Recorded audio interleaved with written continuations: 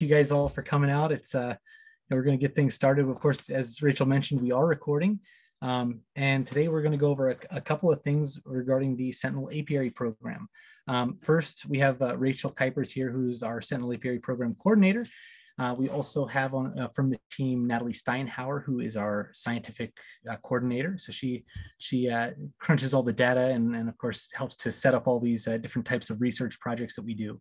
So also we have Matt Hoffinger, who is one of our tech transfer team members out in California. And we also have Michaela Wilson, who's our IT gal out of Tennessee. I kind of run a bit of support and do other things. My name's Eric Malcolm. And we also actually have Annette Meredith on as a observer. She's our executive director. So thank you all for coming, and we're looking forward to sharing what we found this year. And also, just as we go through the presentations and the evening, you're welcome to ask questions in the chat box down below. We'll do our best to answer them, and if they're pertaining to the person's presentation, of course, we'll save them till the end of the presentation. And at the end of Rachel's introduction of what Sentinel is, to explain a little bit more about the program, and then after Natalie Steinhauer's presentation on some of the findings, we'll actually have kind of a little bit more of an open forum for Q&A. So a couple of us will act as a panel to help answer your questions, either the best we can or what we've observed. So thanks so much. Eric, would you mind watching the waiting room too? Yeah, of course. Thank you very much. All right, let me just share my screen.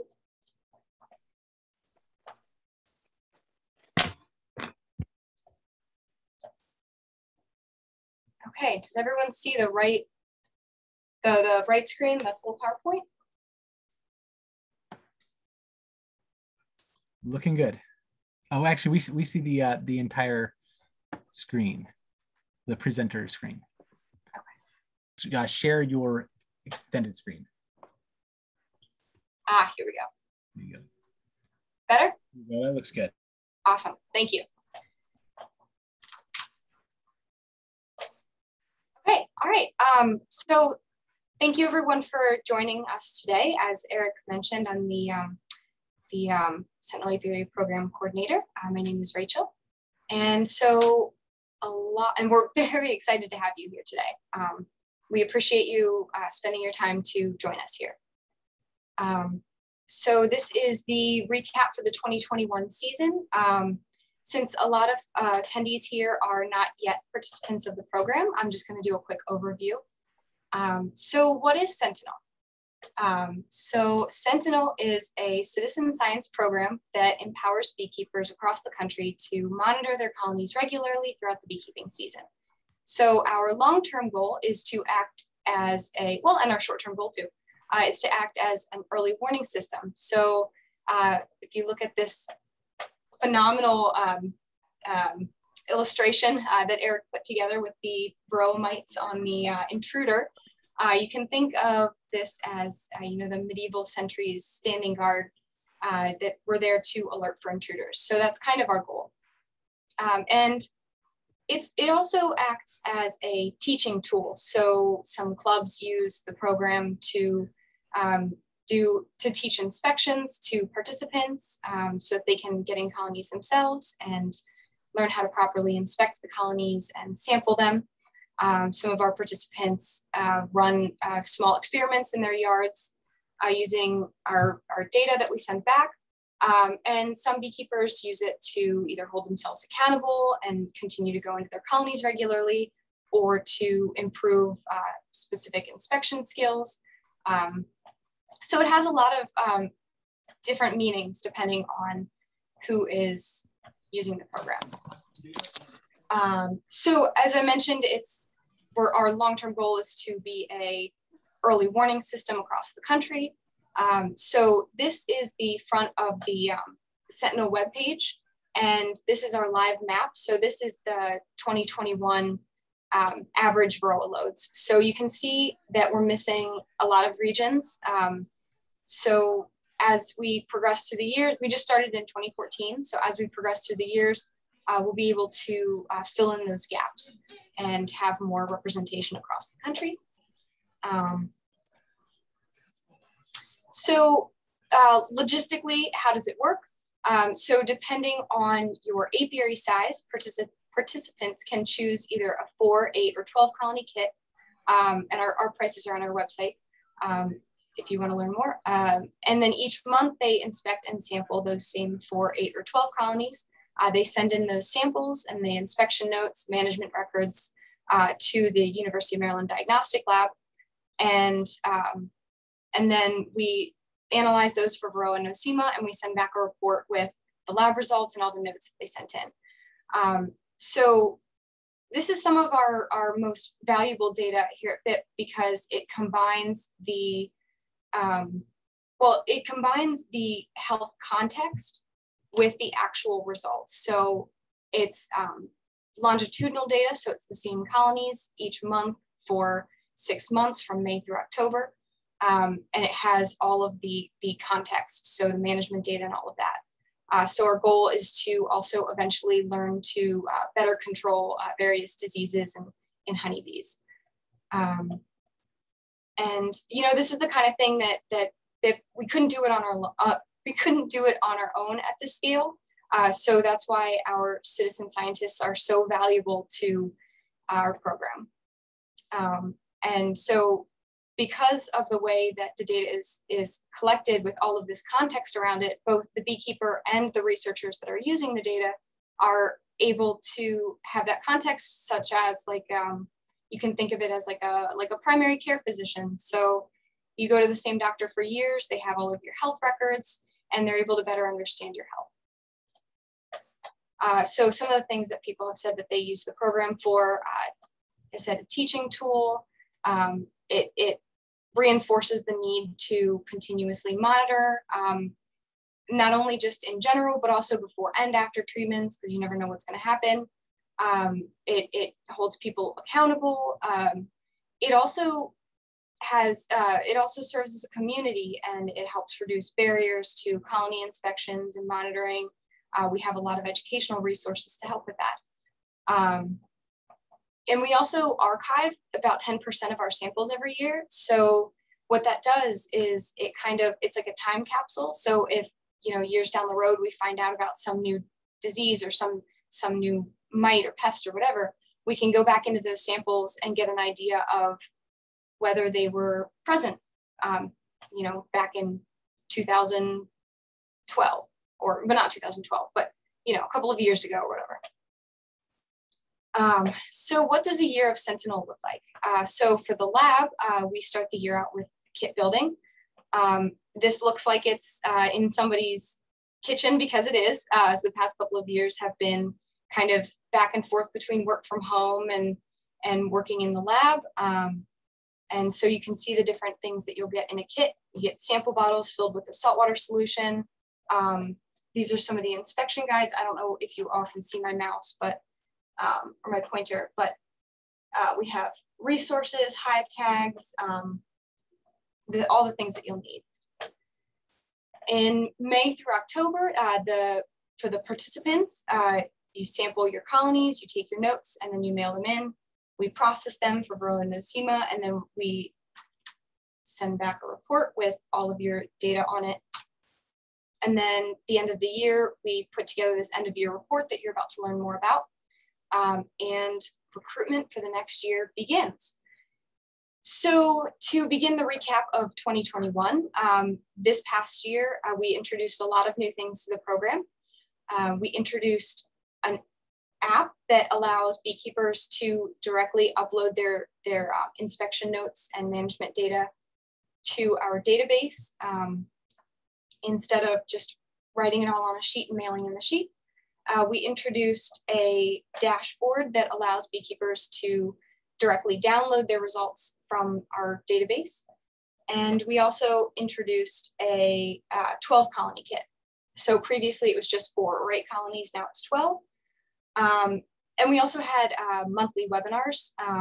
And so some of our participants were able to get together and chat about beekeeping and what was happening that month and how their bees were looking. So now we are going to move into the data discussion. So this is a picture from last year. It shows, the title is for what's about to come, but you can see here that our Sentinel participants on average have lower rates of, or lower varroa loads than the national average. And yeah, so I will stop sharing my screen and pass it over to Natalie.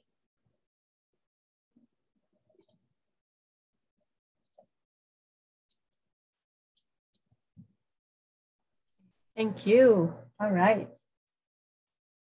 Well, thank you everyone for joining us for the preview, the first preview of the 2021 results for the Sentinel program.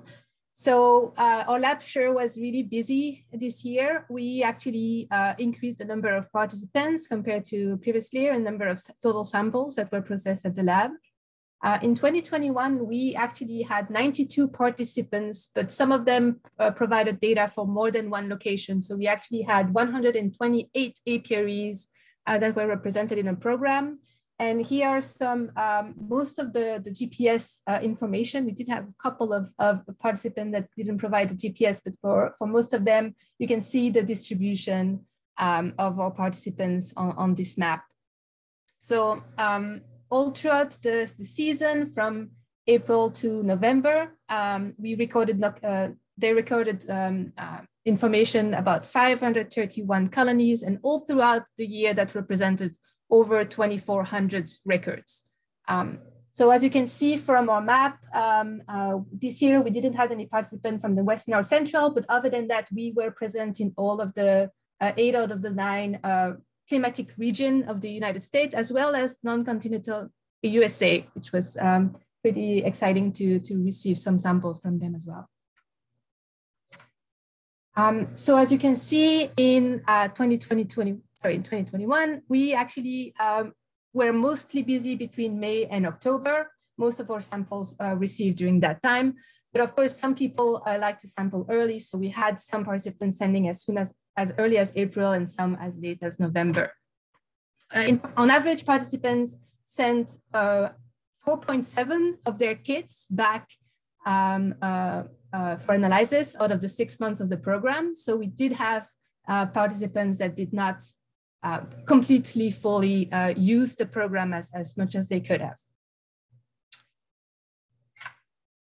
So I'm going to start by showing some results for varroa. So of course, we all know here what varroa is, this ectoparasite that is attacking honeybees. And in addition to directly have an impact on the bees by feeding on their tissue, they are also transmitting viruses. So it's really a pest that we're trying to keep under control. Varroa was originated from Asia. It arrived in North America in the early 1980s in America, in the US, so in 1987. And since then, we really have been working really hard to keep that pest under wrap. So we do know a lot about the biology of varroa, and so I cannot recommend enough the tools for varroa management from the Honeybee Coalition, where you can actually see some very good illustration of this cycle that we know varroa go through on a year-to-year basis. So we do know that the number of varroa in the colony actually grows throughout the season, peaks in the fall, and then is reduced again when the colony goes dormant for the winter, and the capped brood population is reduced. And so based on that is actually, you can see from the Bee Health Coalitions, the actual threshold of action that they recommend based on all of those different phases that the colony goes through during the year. So as I said, we know a lot about this cycle, and part of the reason is thanks to this survey that the University of Maryland is associated with, which is the National Honeybee Disease Survey. And I'm mentioning this because a lot of times in your reports, as well as in this final report and in those figures that I'm going to show in a minute, we use this survey as kind of our external comparison or baseline to compare what our respondents see and observe in their colony and compare it to this national baseline. So whenever you see national results in my figures or in your report, we are referring to the National Honeybee Disease Survey. For more information about that survey, I recommend you to go to those two links, the US Honeybee Health Survey information for all of the information on the survey directly, but you can also go on our website on the Bee Informed Partnership, because we are actually very lucky to work very closely with them and hosting a lot of their data. And so you can actually see their state reports on our website as well. All right, so where Varroa looking like in 2021? I'm gonna stop keeping the suspense up. So here is on blue, you can see that's national level baseline that I was referring to. And in orange is the levels of our participant in 2021. So this represents the average load of Varroa infestation in Varroa per 100 bees. And you can see here, I'm gonna see if I can put the laser pointer so that I can show you on my screen. So this dotted line here represents 3 mites per 100 bee. So as we were saying a couple of minutes ago, that action threshold actually varies according to the time of the year. But as a simplification, we put this at 3 mites per 100 bees because that's the action threshold for the fall.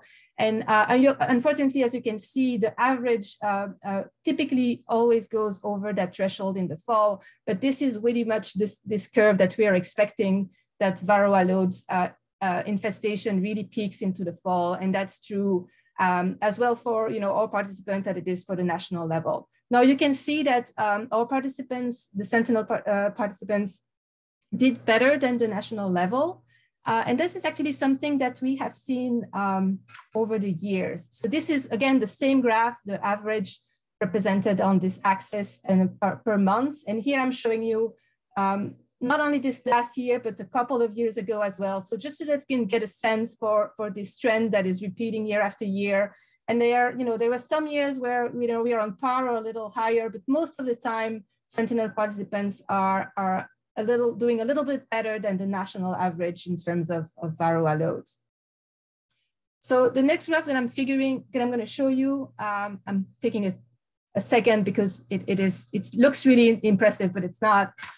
This is the same data again, but this time I'm showing you the distribution of the data. So instead of just showing you the average with a confidence interval, here those bar graph represents actually the full distribution of the data. So this is actually a little bit better to see the range of the data, because every time you show an average, average always hides a lot of the variation of the data.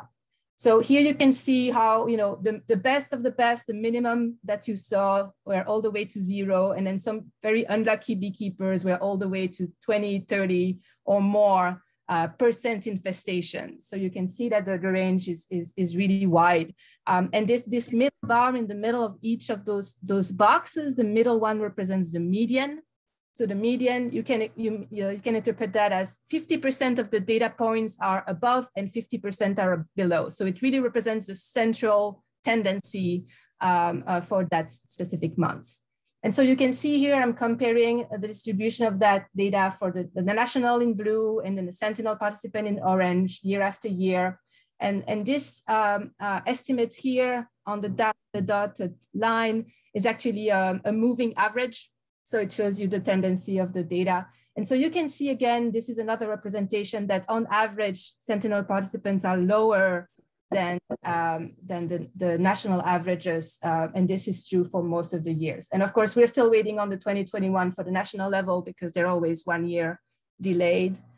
So we will see that next year. But again, we're pretty much expecting that the national average is probably falling a little higher than the Sentinel participant in 2021. Okay, so as we were talking about, there is a lot of variation of the data. The average is one thing, but then you can see that some of those, pseudonodose colonies were really highly infested. So in this next figure, we kind of like split the samples according to how they fall according to the threshold of 3 mites per 100 bees. So let me explain to you how this graph works. So here you have 1 bar per month, and I'm showing for you the previous year of the Sentinel first, and then we'll go to 2021. And so this actually represents all of the samples that we received that month. So 100% of the sample received in March. And you can see that this represents the fraction that were negative, meaning that we did not have any mite detected in the sample. So that doesn't mean that the colony was fully varroa free. It just means that that was below the level of detection. And then in orange is representing those samples that were positive. We did find mites in them, but they were below that action threshold of 3%. So there were mite presence, but maybe not at a concerning level yet, depending on the season. And then above 3% infestation is what we consider, a colony that is a problematically high number of varroa. And again, this is a simplification. As we say, the threshold itself might vary between region and months, but this just show you like how you can see here that month after month that the fraction of the sample that are concerning is increasing from month to month. And so this is the general trend that we see every year in the survey, and you can see how we are seeing the same trend again in 2021, where the percentage of positive samples increase month after month, and the percentage of samples over threshold increase as well. So overall, in 2021, we detected varroa in over 60% of the samples. And for those positive samples, the fraction of those that reached the 3% infestation mites, as I said, it's also increased month to month. And by October, by this last month, we actually had, if you put red and orange together, we had 82% of the samples that were found with mites. And actually, you can see here, this level is actually 50% of the colonies, 50% of the samples received in October were actually above the action threshold level. All right. So over the years, we actually have received results from throughout the country. And so when we have enough data, what we like to do is actually show those trends by region, climatic region groupings, because the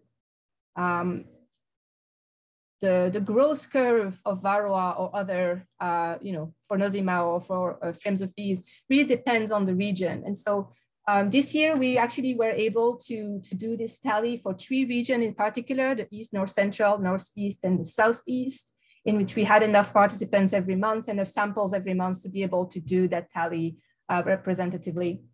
And so you can see here how, in gray, you have the previous years, and in orange, you have the 2021. I'm sorry, my legend got cut out here.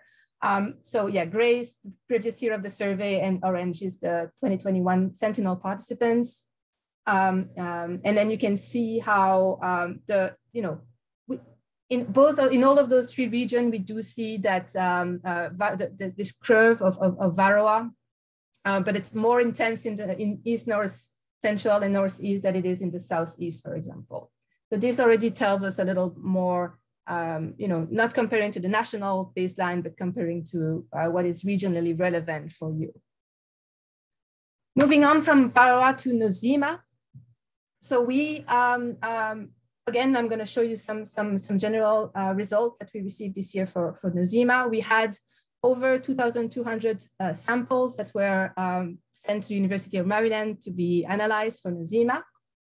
And again, here I'm showing you in blue the national numbers that come from the National Honeybee Disease Survey from APHIS, and then in orange is the Sentinel participants from this year.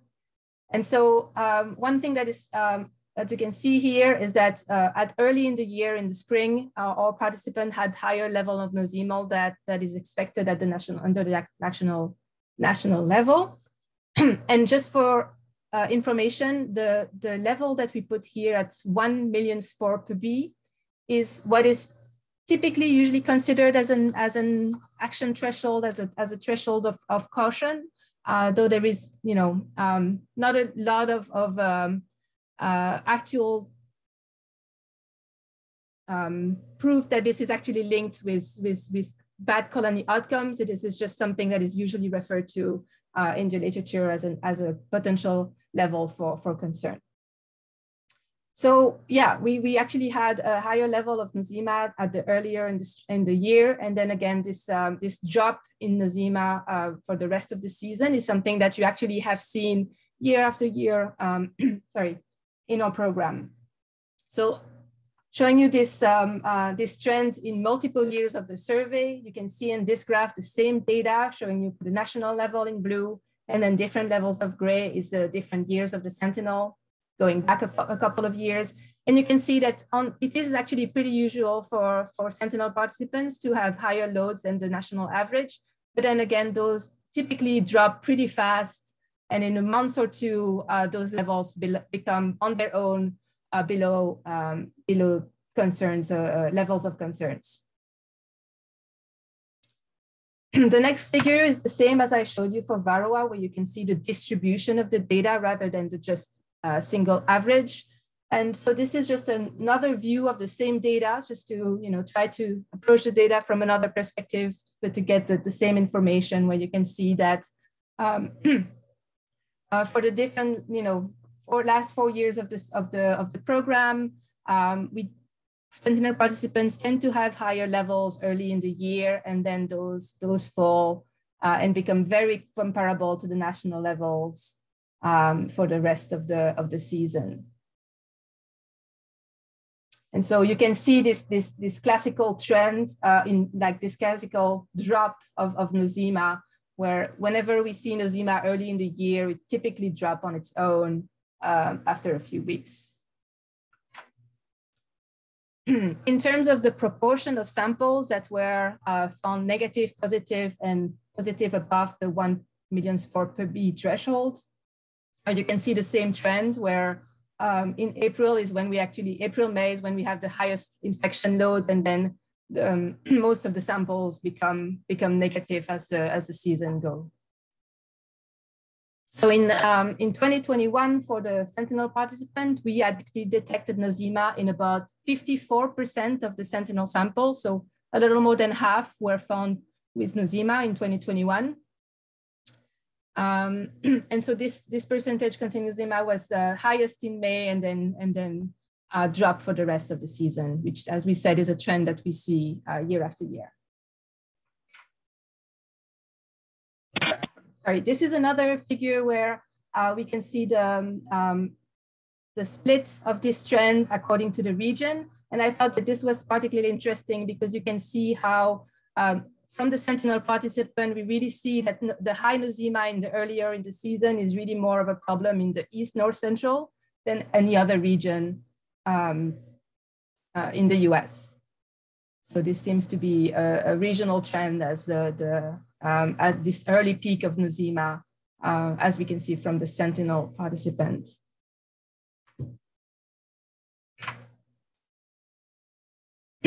All right, moving on from Varroa and Nosema, one of the things that our beekeepers taking notes and recording their inspection notes through our application, one thing that they document is the colony strengths. And so thanks to that, we actually now have a couple of years of very good documentation of the average strengths of a colony from our participants. And so you can see here the 2021 result in orange compared to previous year of the survey of the Sentinel program.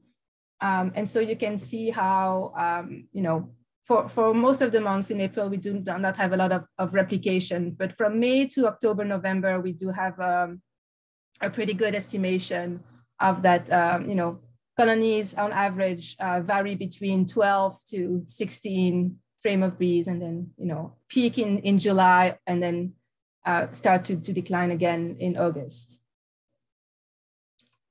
This is just to show you that it is, it seems to be very consistent from year to year. There are some slight variations. Some years, where the growth peaks earlier, or in some years where it peaks a little later. But overall, you can see this beautiful curve every year, pretty consistently. This is another view of the data where you can see the distribution. As we said, average always hides the variation, where you can see that though on average you are about, like I was mentioning, between 12 and 16 frames, you do have a lot of variation from colony to colony. I'm sorry. And so, but still, you know, the most of the data, which is represented by this square box, still, you can see that this variation goes from, you know, 10 to 20 colonies at the peak in July, 15 to 20 colonies most of the year. Sorry, 15 to 20 frames of bees at the peak of the season.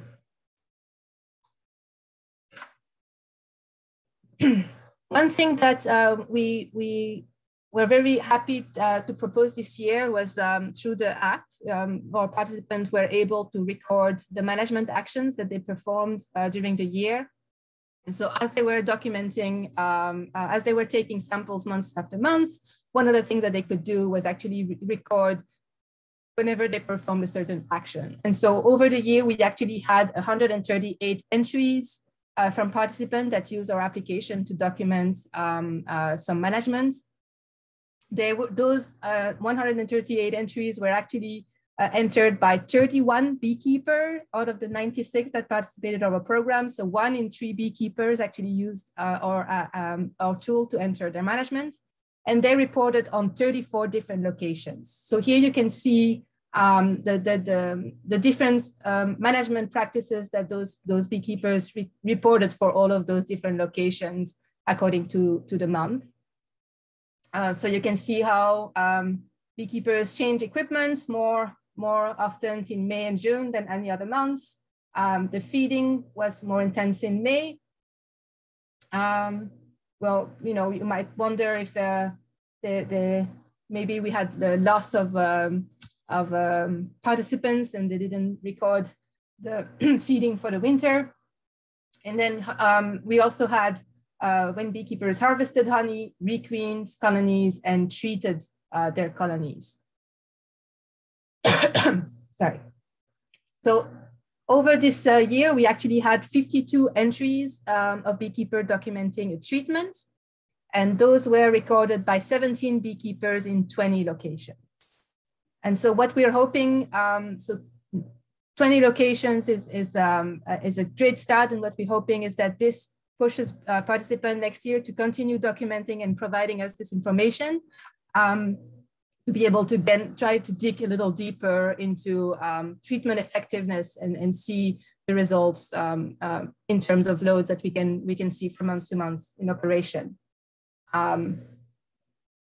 So yeah, sorry, I wanted to show this first. So this is the type of figures that we're hoping to be able to do more in the future, where you can see, for example, I picked 2 of those 20 locations, just well, not randomly, but to express the point, where you can see here very different conditions, where a beekeeper on the left that used a treatment, and apparently, you know, maybe they got reinfested after treatment, but they didn't seem to have the desired effect. And then these other beekeepers that actually seem to have a pretty effective treatment application. So those type of you know, differentiating treatments according to their efficacy or the resulted after treatment is something we want to do more of as we collect more information about your management. And finally, I wanted to finish by what were the products most reported by beekeepers that use the Sentinel program to record action events this year. Out of the 52 entries, as I said, 17 beekeepers out of 20 locations, the most used product was formic acid that was used in 15 locations by 12 beekeepers. And you can see that formic acid here in those like rust color was used, you know, in all of the months from May to September, though mostly was used, you know, in July and September. And then the second most used product was oxalic acid that was used by 8 beekeepers in 9 locations. And so that is here in dark red. That was actually mostly used early on in the year in May. And so with that, that was the end of the sneak peek on the reports. We are hoping to be able to send you the PDF of the reports for all our Sentinel participants before the end of the week. And we will also post it online when ready.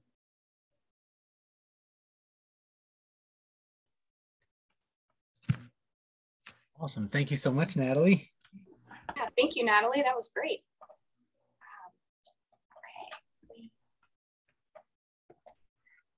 See if I can figure out how to share my screen again.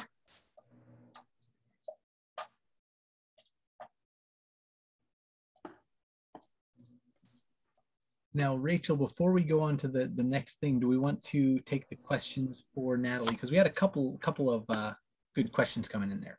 Yes, that is a great idea. Do you all see the full PowerPoint? No. Not yet. I see wonderful people. Okay.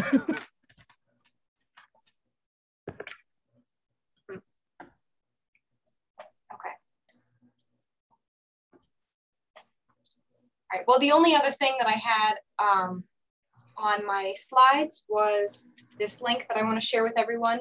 Natalie, I saw that you shared the Honeybee Health Coalition. And Natalie and I did not talk about this, but my next slide was a screenshot of their Varroa management decision tool, because I just think it's so awesome. So if anybody's ever looking for help with making decisions for treatments, that's a great resource that I just linked. And Rachel, someone asked if we could show the slide with the numbers of participants again. Okay, I will show that. All right.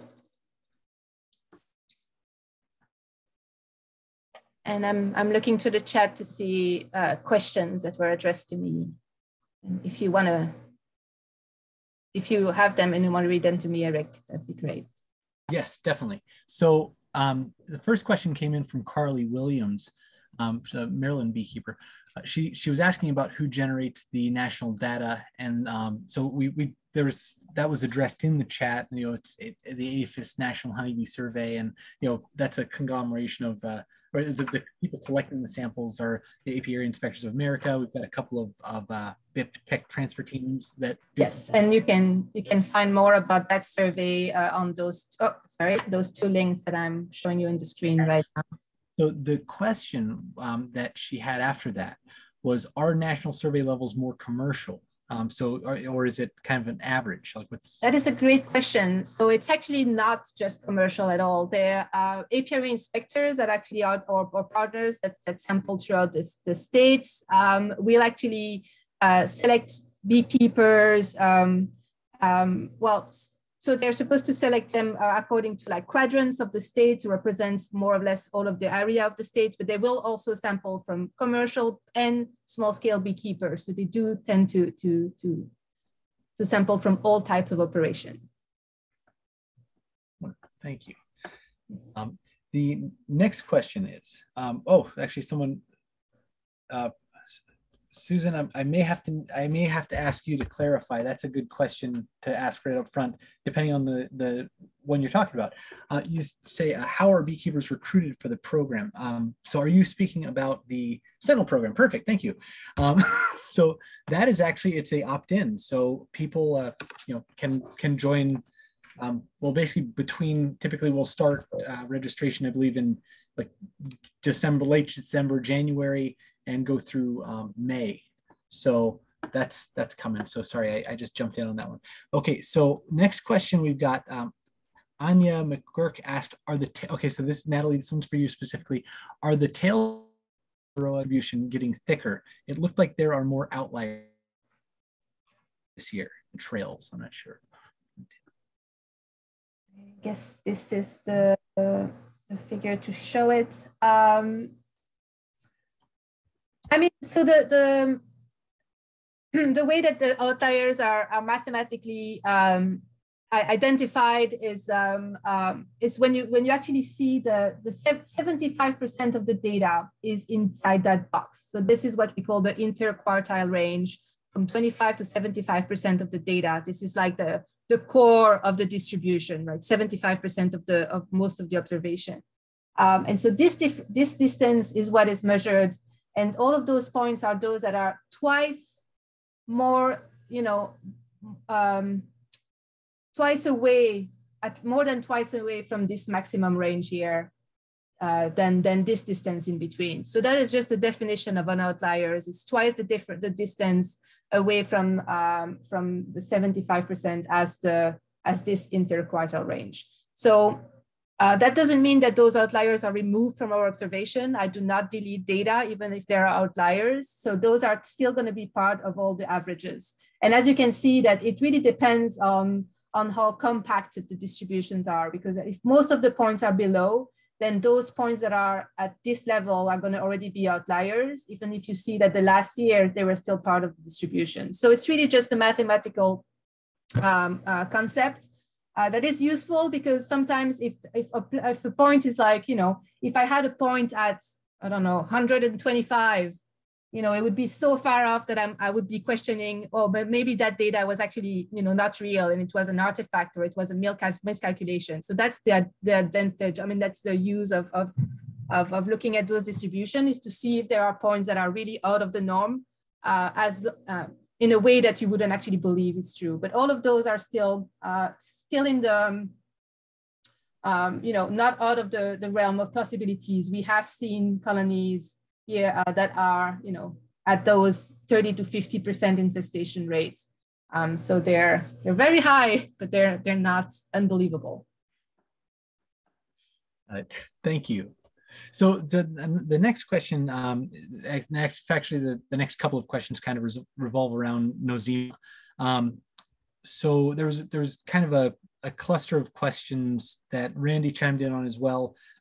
But with nosema, so there's two people asking about it, so I'm trying to figure out how to put this together, but I'm just going to ask the first one.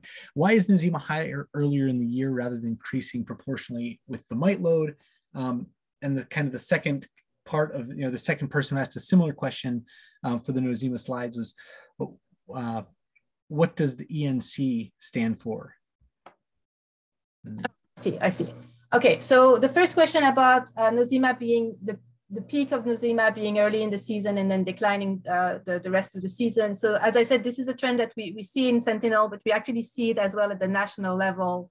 So here, this is actually something that we see as well from this independent survey as well. This is something that we've known about nosema for a long time. It is usually believed to be a spring issue that is associated with maybe higher humidity in the colony,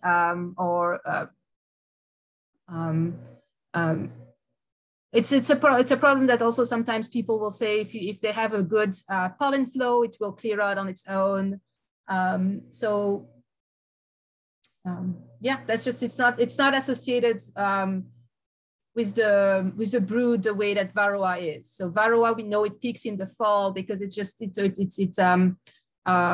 Varroa use the capped brood to reproduce. And so as long as you have capped broods, their reproduction will accelerate. And so their numbers grows and grows and grows throughout the season. And then it drops again when the capped brood is reduced.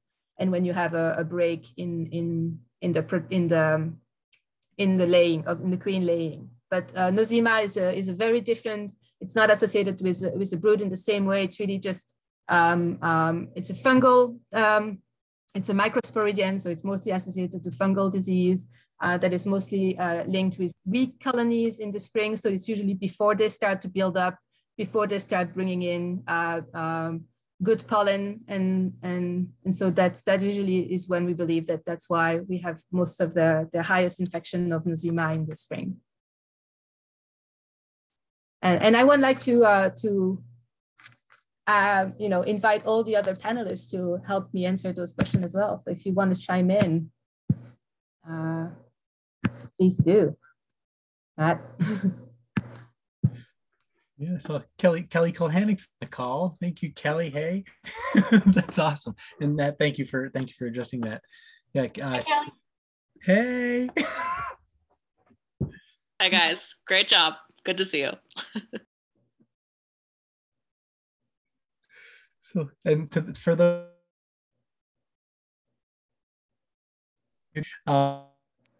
Eric, we're losing you a little bit.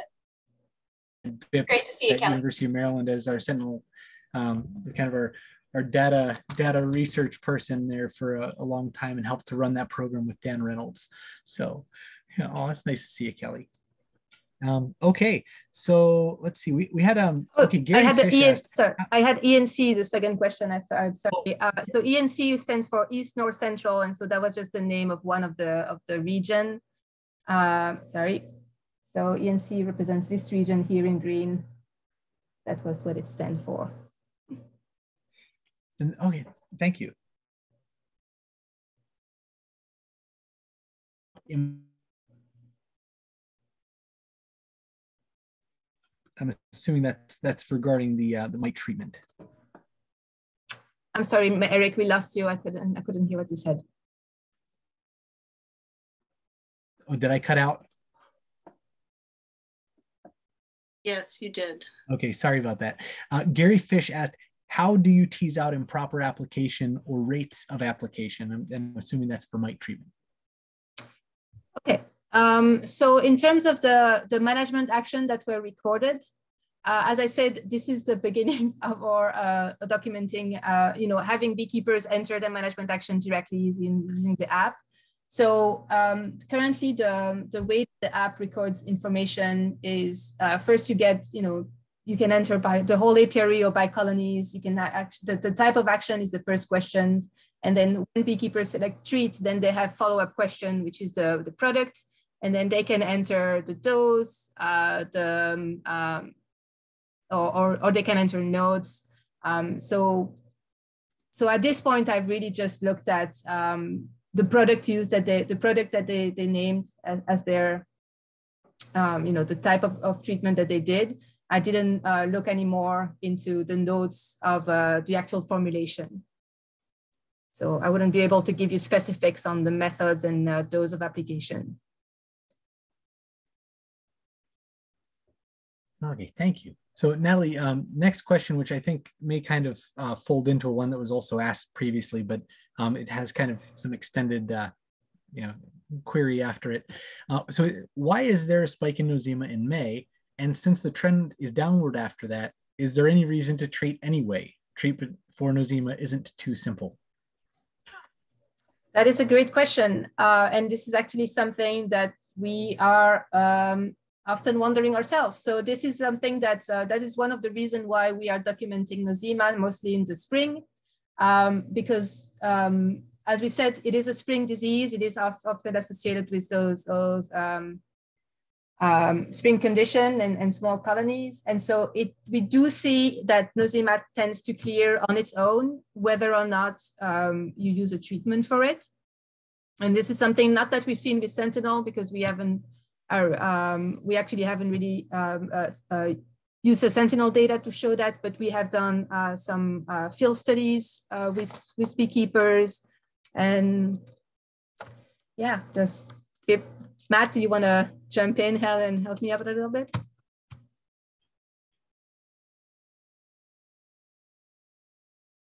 You're muted. Sorry, Natalie, I got caught reading a direct message. Never mind, that's okay. So yeah, so I agree with you that we actually do not recommend people to treat for nosema. There is one product on the market, which is Fumagillin B. But one thing to know about nosema, if you are part of our, actually, I think we had a webinar earlier in the year where we talked about nosema specifically, but there is two strains of nosema, Nosema apis and Nosema ceranae. Nosema apis was the one that was present in the United States a long time ago, and that is actually the one on which most of the research had been done. And this was the one for which Fumagillin B had been developed and tested and found to be effective against that strain. However, since then, we've actually known, again, thanks to the APHIS survey, that Nosema apis has been mostly completely replaced by Nosema ceranae, this new strain of Nosema. And there is competing evidence that tend to see that fumagillin B might not be as effective against Nosema ceranae, and that it might not be worse to treat, as it doesn't seem like it's making a difference in the reduction of Nosema spores in the spring. I can add a little bit to that, Natalie. Yeah. As far as Nosema, we sample a lot of beekeepers in California and commercial beekeepers. And 2 years ago, we did something like 1,400 Nosema samples. They were very concerned about their Nosema levels. 1 year ago, we only took about 800 samples. And then this year, 2021, we only took 384 Nosema samples. So I don't know what this says, if beekeepers are less concerned about it, or they're just, where there's the year where it was hard to get fumagillin as well. So Nosema is a tough one. Because it's obviously, it's not good for our bees, but how bad is it really? It seems to be, I think, Natalie, when we look at the survey data, I don't think any beekeepers blame Nosema for their colony loss.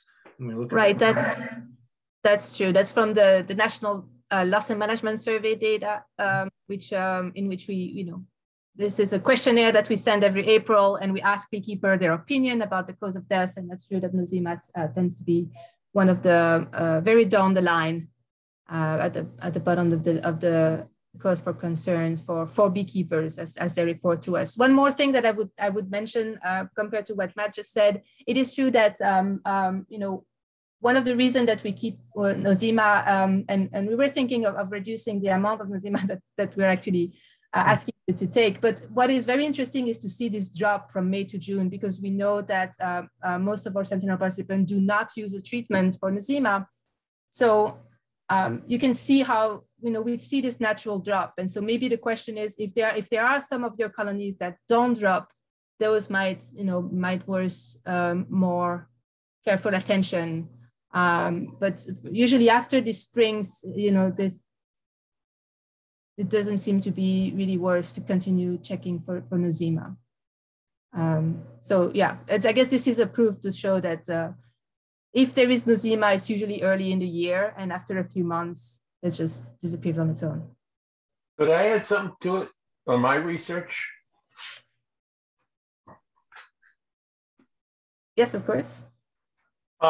Nosema is like a winter disease of December, January, and February, and March.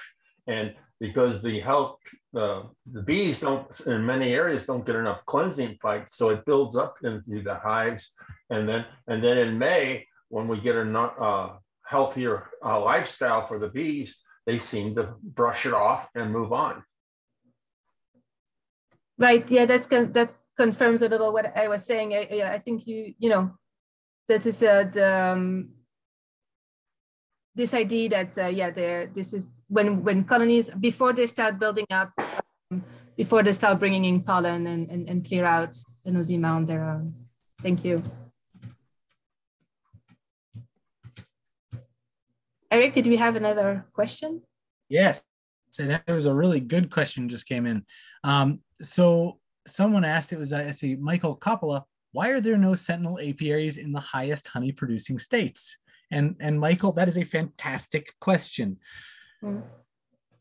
Does anybody want to take this one? Well, I will. It's because they haven't signed up for the program. And that's the answer. It's not a fun, wild scientific answer. It's just they have not signed up for it. So just one thing I want to add about that, and just to kind of touch on how are people. So as you all know, we're a relatively actually small nonprofit. We try to be as many places as we can. But a lot of what we do is word of mouth, and one of the things that we're trying to focus a little bit more on is getting the program established in, by working with state organizations or by working with kind of larger organizations who can help kind of facilitate the distribution of the program. So that's something that we're working on actively now to kind of expand the one representation. Like, for example, my home club, Montgomery County Beekeepers Association, our apiary manager, Maureen J. Smickwhite, I think is on the call. She's been using this as a tool in our teaching apiary to help people actually, learn how to do good record keeping, because that's an essential skill that, any good beekeeper has, is they have to be able to take good records and then be able to look back and see, okay, well, my colonies didn't make it. What went wrong and how can I do better? But the other thing is, they can use it for a number of, as Rachel mentioned, I mean, not just a team here, but we've actually started to distribute it, work with our members by basically offering a small sponsorship. So it's a partial sponsorship. Of course, you have to pay to participate in the program, because those resources that we use, everything, it has to be paid for. We don't have funding from other sources. However, so that's one thing that we're trying to do, is find ways to work with these different clubs and different organizations, producing states, like the Wisconsin Honey Producers Association. They actually have done a similar setup where they offer a partial sponsorship. So there are a couple of things to help with that. But again, if you know anybody who's in a club and you guys, or like a state club or a local club that's able to help facilitate that, please have them contact Rachel or myself. We're happy to talk to them about setting something up, and some of the cool tools that we're working on developing to allow these organizations access to their data so they can kind of tell their members what that means as well.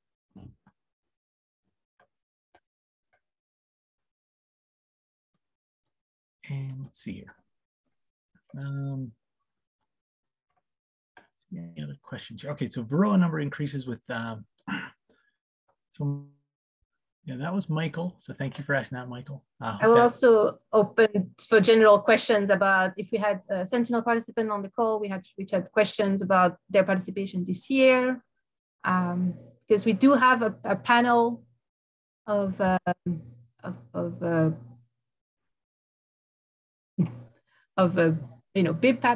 big parties that can answer multiple questions. So, and there's one more that I think would be appropriate for you. Erpenbeck asks, so does the Varroa spike also depend on the climate?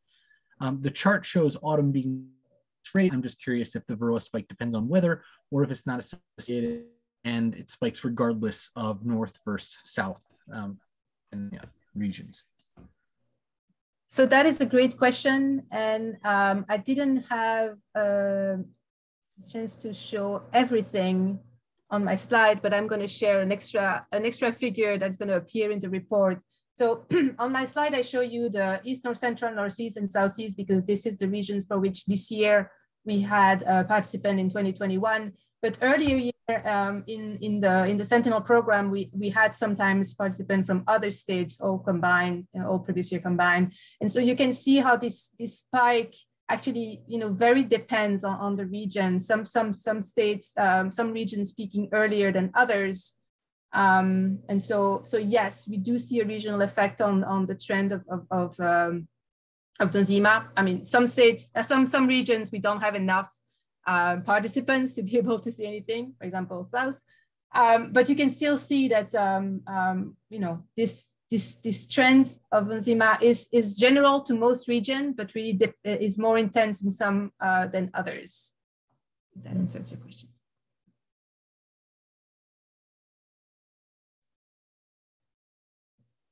And then we have, thank you, Natalie.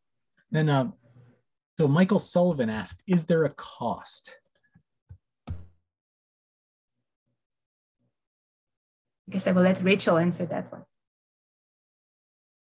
I think Eric was trying and his sound cut out. Yes, so as he mentioned earlier, the program is at a cost. It is actually at cost.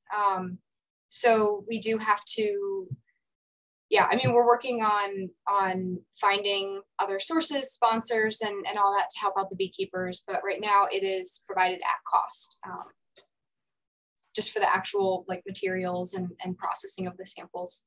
So hopefully one day we'll get enough sponsors that it can just be completely free. So talk to your local bee clubs.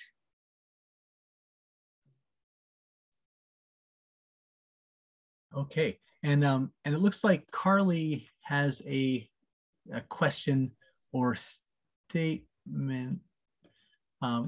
Carly, do you want to maybe unmute? And I'm not sure if let me. Yeah. So, hey Carly, how are you? Hi, I'm an epidemiologist, so like I get in on data, and it looks to me like one of the things you might do to improve the comprehension of your data is to anchor your data not on calendar time, because bees don't live in our calendar, they live in their calendar. And so if you anchored your data on, say, last frost date or some other bee important date and pulled the New England data in line with the Southern data by weather, you might give yourself less of this like regional variation. You might actually line up a little bit better.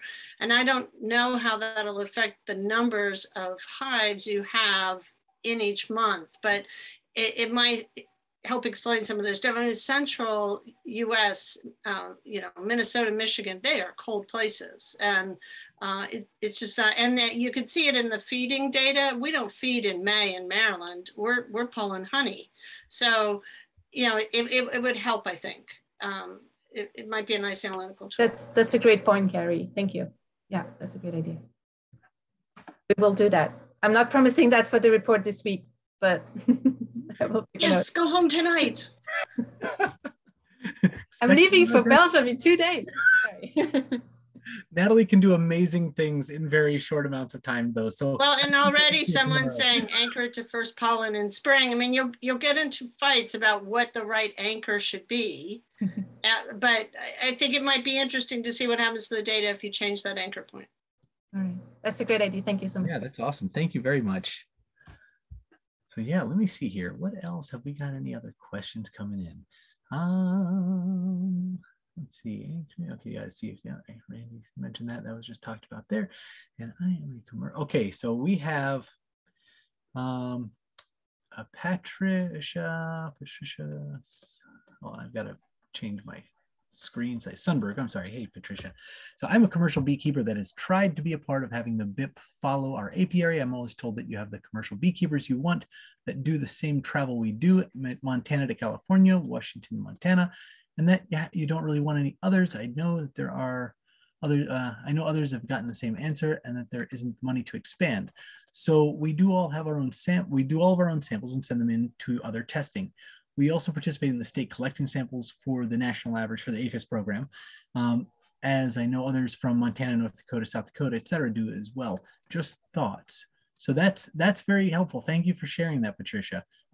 In that case, I mean, if you all are doing your own testing and you'd like to contribute to the kind of the growing database, I mean, certainly we'd love to have you participate in the Sentinel Apiary Program. Unfortunately, as they have mentioned, it's really the resources to expand is the challenge. As we've got a lot of data points, if you will, not to minimize the amazing work you all do as data points, but that's one thing that like I say, there isn't the resources to necessarily expand on the same services. So if that would be helpful to you, and it would certainly be helpful to us, as far as the Sentinel Apiary side and the data coming in from there, we'd love to have you on board with that. And it may be a good fit because it sounds like it may be something you're already kind of doing. One thing that I will also add to that, Eric, I'm not sure how soon we'll be ready, but we do also have, currently all of our Sentinel participants get access to the Sentinel app. That's part of the perks. But there is a thought of giving other beekeepers access to the app as well for their own management of assets and entering management information. And if you have monitoring of varroa load that you've done on your own, that could actually also be part of that documentation. But no promises as to when that will be ready.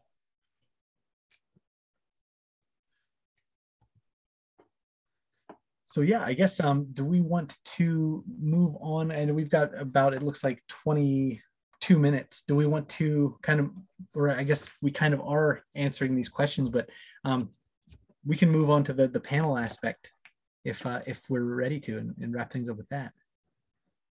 This wasn't the panel? I mean, I don't know. I haven't heard, you know, your beautiful voice a whole lot. I mean, that's probably my fault though. We're actually a little bit over time.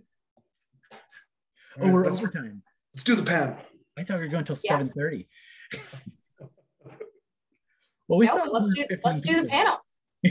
So, and I know we have a couple of you know, state apiarists and you know, some other folks. So I mean, we could always kind of open the mic up, you know, if there's questions pertaining to anybody particularly. Yeah, and any BIP people or attendees or whoever, if you can't stay any longer, that's totally fine. Any questions that we receive that, well, I mean, this is recorded, but we'll be holding on to questions, and I'll send out a Q&A, or I'll link it when I link the recording. So if anybody has to go, that's totally fine. And thank you so much for joining us. And now that you've said that, and we can cut the future part, it's totally unacceptable to leave now. Just kidding.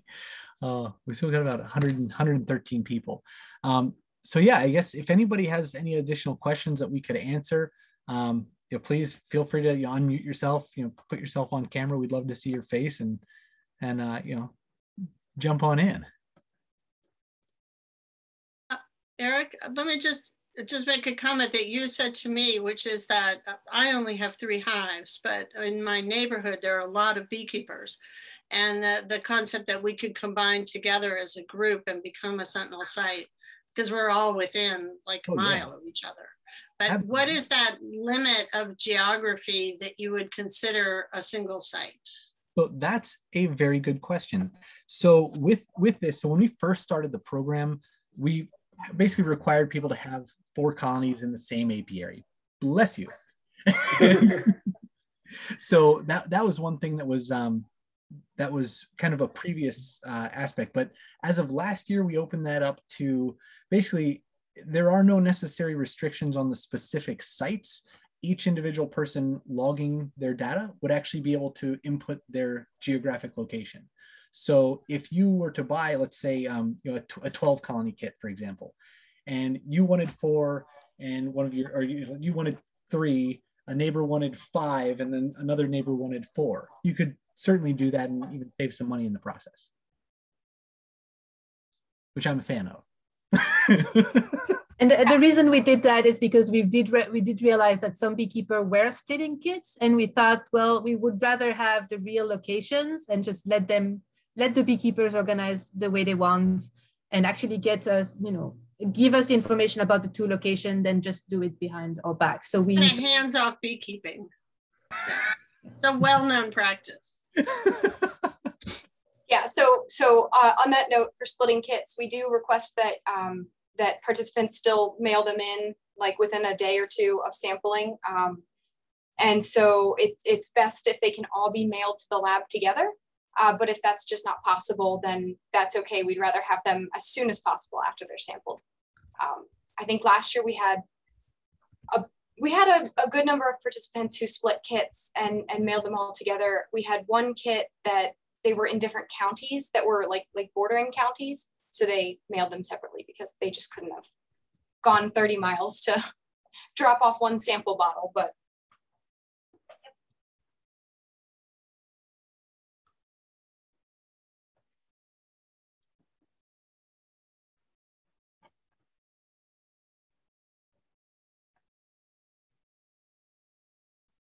anyone else have any other questions? Well, if you let me, I'll just chat all night. Keep asking. So here's the other thing that all of my friends, we always want to know is, what are the bees bringing in? And it seems technically not that difficult to do PCR on pollen and know what bees are bringing in. Has anyone ever considered adding that to an analysis of like a Sentinel program? I could take that one, Eric. Go for it.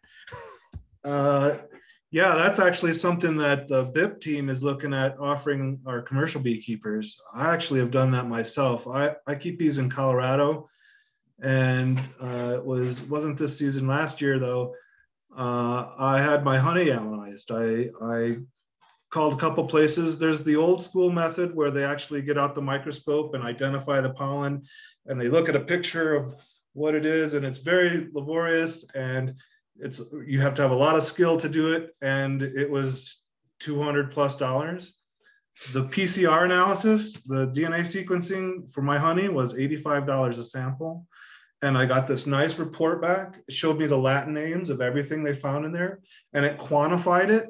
Now, you need to know though that this is the pollen in your honey.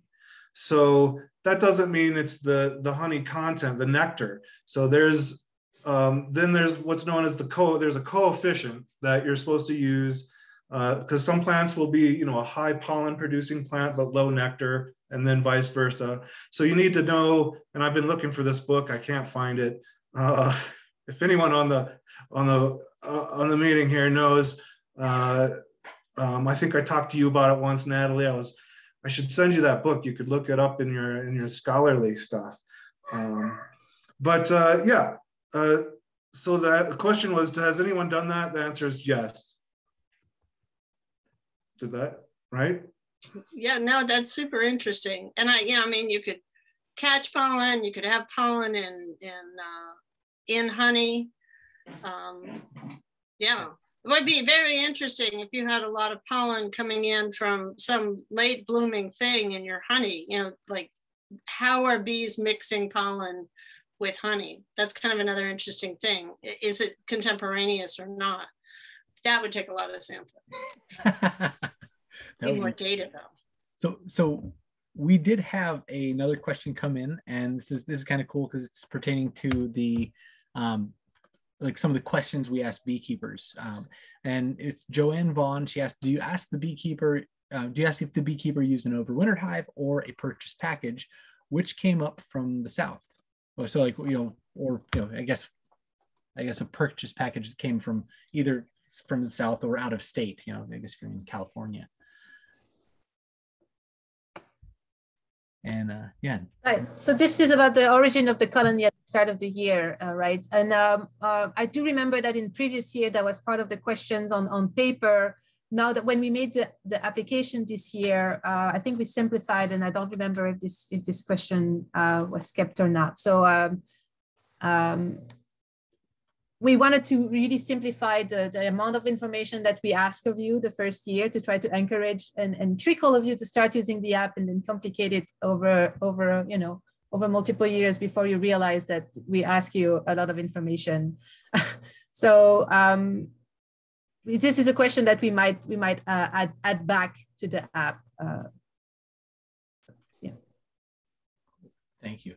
And also just for those, and Matt, you should have led this with, this is not an advertisement, because but Jonah Ventures is the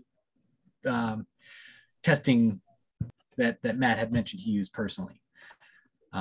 So, okay, next question is from Maureen J. Smick.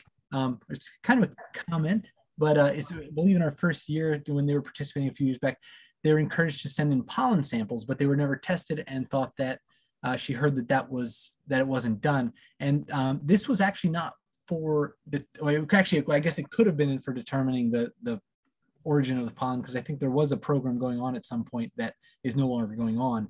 But also, I believe that the Maryland Department of Ag had wanted to do some pesticide processing. So Maureen, I'm not sure if that could be either one of those. I do remember earlier in the early years of Sentinel, we did have a program where we asked to collect pollen, and we actually this was a students project in which some students were sorting pollen based on their color to try to estimate the diversity. And it just ended up to be really more, complex and difficult that we saw. So a lot of those pollens were used for pesticide analysis, and it just made us aware that if we wanted to go into identification pollen, we needed a professional partner, which is something that we're considering. Yeah, not currently. Awesome, thank you. Now, we've got another question here from Susan Curtis. She asked, did you collect data about mite loads from apiaries that did not introduce new packages or new boxes versus apiaries? So basically individual. Yes. And that brought in new bees in the spring. Wondering if, Steve, let's see here. It's okay, you brought in new bees in the spring. Wondering about the effects of keeping a colony isolated over time. Right, so I think that relates to the same question about management, so documenting other types of management, so like, bringing in new colonies from outside versus not. I do also believe that this relates to more of the, the isolation of your yard, and that is something that is hard for us to, even if we ask you, how many colonies you have in one yard, it still doesn't tell us if you have neighbors nearby, and you might not even be aware that you have beekeepers in your neighborhoods, or how close or how far they are. So those are very interesting, and we are very interested in this density effect and the number of apiaries sharing a location or being nearby one another. It is just very tricky to actually get that information. But if you have suggestions, we are welcome to hear them, because this is something that we are interested in investigating more.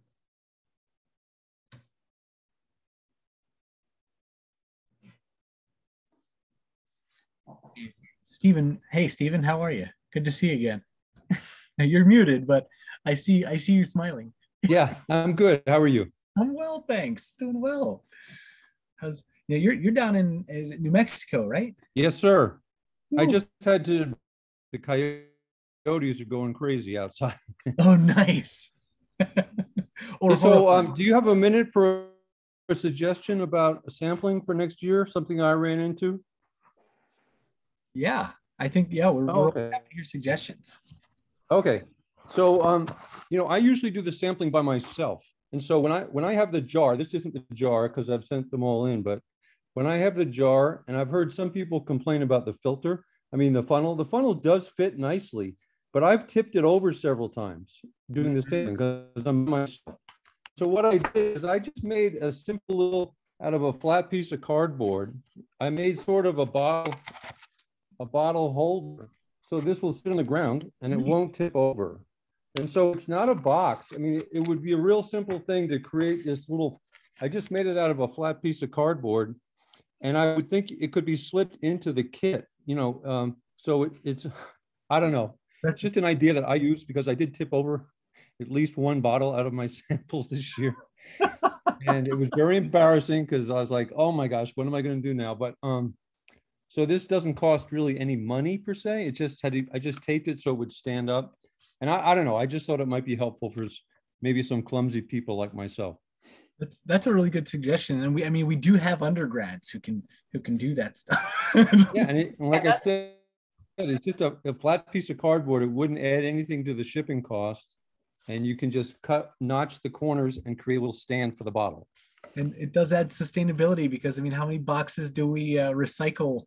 Absolutely. At the lab? Goodness. Absolutely. Yeah. It's a good suggestion. Anyway, thank you. Thank you for the suggestion. You're going to get one. You're going to get one next year, and well, we'll compare it to see which one holds up better. Yours will. Yeah, thank you for sharing that. We will definitely. Yeah, we're always looking for ways to make it easier to sample because we understand it's tough. Either that or I need to find some friends. Well, you can get a glove. What I do is I have a piece of flashing, similar to like what I know, like the guys when they're sampling out in the field, they have a piece of flashing, and they'll take the frame out. Once they find the right frame, they'll put the flashing in its place. Shake those frames of bees into that flashing, and you can just basically dump them right in the right into the container from that piece of flashing, and just shake it, kind of wiggle it back and forth as they're going in, and they'll fill the thing right up. Well, it wasn't so much the funneling. I think the funnel worked great, but for me, it was the stability of the bottle. Yeah. See, I hold the bottle while I'm doing it. That helps. I gotta say something too, Eric. Here, Yeah. When I started with BIP, you know, I used to sample bees a lot. I'd slam a bin and slam a frame into a bin and scoop out of the bin, or like do what Steven's talking about, the funnel stuff. But then when I worked with BIP, I realized, oh, you could just take the bottle and scoop it right off the frame. And so that's what a lot of the BIP guys do. But we're taking 1,500 samples a year, so you kind of get impatient and you just scoop it right off the frame. Or there's a blog we did, Eric, it has that shoot you're talking about, the flashing. If you Google scooping bees, be informed, you'll see a blog written about how to sample bees. And there's different methods on there. But yeah, I could talk scooping bees all day. Yeah, you could. Take it away.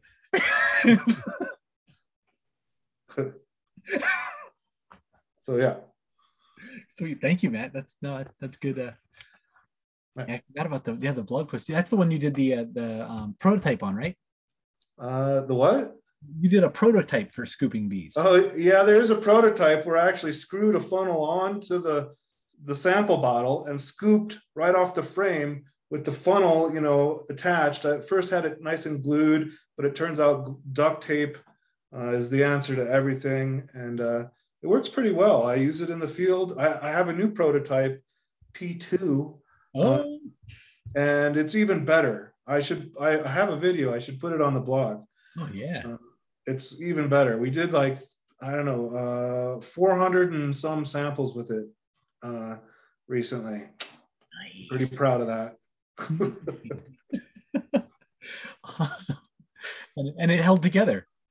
Yeah, it worked great. No duct tape on this prototype either. It just stuffs in the tube, fits perfectly. It's nice and stiff, scoop right off the frame. And yeah, I'll post that if yeah. That's awesome. That's what BIP field specialists think about. It's like, how can I do this without doing any more work? Like Stephen does. Yeah, I mean, yeah, let's make life easier. We are all beekeepers here, which means we're all tinkerers. So it's like, yeah, beekeepers and blacksmiths, I think, share a lot in common. I could see that. Like, yeah. We can make something to work this out. Yeah, okay, yeah. We have another question that just came in from Ray Walker. Do you collect data for colony queen age and or hive weight? So that's a good question. And if we break that into two, I think, you know, we do have some integration, the actual three-letter, what's the integration with like different hive monitors? Yes, I can answer that. There's a hive monitor portal where if you have a hive scale from a company that is integrated with the API, then you know, your data does go into this portal. And if you go to the research.beinformed.org, it's a link there, and you can get on a public map and look at hive scale data.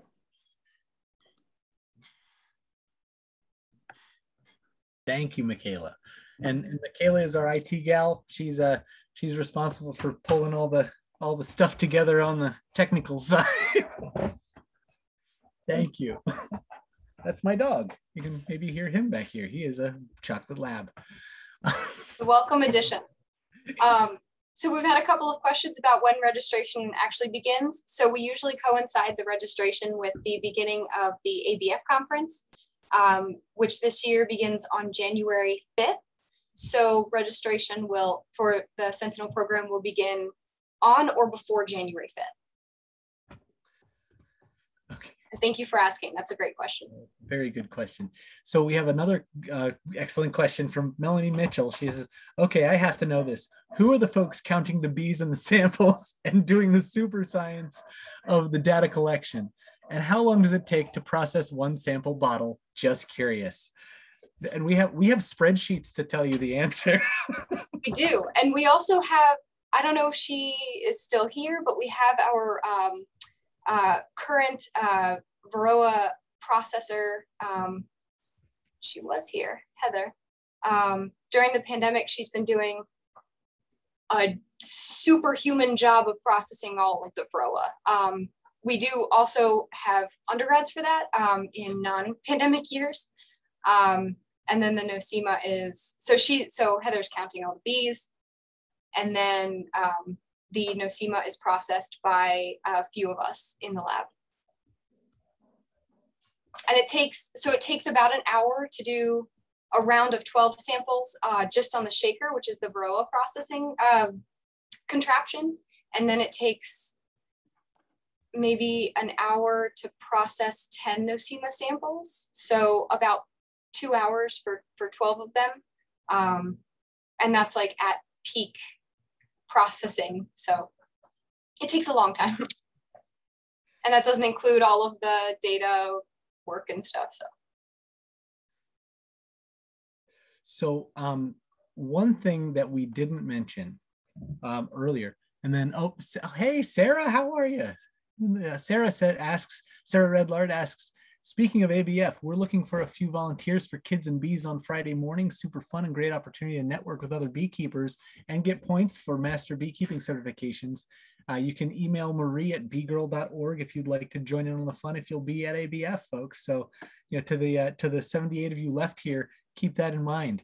So yeah, and so hey, before we go, because I know it's 7:30 and I think we're already half hour over allegedly. I thought it ended at 7:30, but we wanted to do a giveaway. That's one thing we usually do at our Sentinel collective meetings, and we'll ask a question, and we ask people to comment with their best guess or whatever in the chat, and we give away a particular item. Now, since we didn't talk about this before, what's something we'd like to give away there, Rachel? A disease manual is always a good option. Yeah, the disease manual, that's good, because that's ongoing education for all. Honestly, I have a couple editions and copies here, just because I like one in my car. I like to have one nearby, but there have been countless times when something's going on and you peek in there, and I know the tech team guys also keep these handy, although most cases by now they probably know what they're looking at. But yeah, so Natalie. So yeah, we'll ask a question, and then just everybody select Eric in your chat to answer, so that only him can see your answer. And we will do the selection of the victor. That's not how you say it. The winner is going to be Price is Right rules. So the closest that doesn't go over. Yeah. So make sure that you include some sort of contact information in your message to Eric. Yeah, afterwards though. yeah, we'll say who the winner is, and then we'll ask the winner to send us. I say that at your house for a visit. Okay, so the question. So the question is. Hold on, wait for it. Okay, how many samples were sent in to the lab this year? So how many? So you don't answer it out loud. Just. Send it to me in a message. Just Sentinel or everything? Sentinel. Okay. Whew. How many Sentinel program? Yeah, make sure you send it directly to Eric Malcolm. So all of those individual sample bottles, right? How many samples were sent to the lab? And it's closest without going over. Yeah. And Eric will tell you the answers. We'll give it a couple of seconds.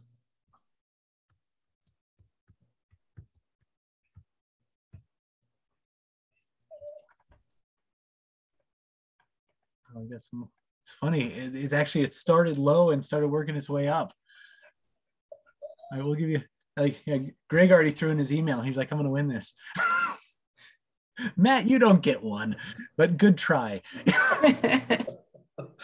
Oh, so we're gonna give it just another let's say 10 seconds. So 10, 9, 8, 7, 6, 5, 4, 3, 2, and 1. All right. Can somebody post stop? All right, there you go, Jerry. That works. If a bottle arrives in the lab and no one is there to process it, does it still count? Just count it. Oh, there dear. is always somebody to process the samples, even Yeah. if it's big time, even if it's sent directly to Rachel's under. that was Jerry Parrott. That's good. Jerry is one. She's our grant writer for BIP, but also works with us at the University of Maryland Bee Lab as well. But yeah, that's awesome. Thank you, Jerry. That's a good question. All right, so we have a tie, I believe. There's yeah, we have a tie.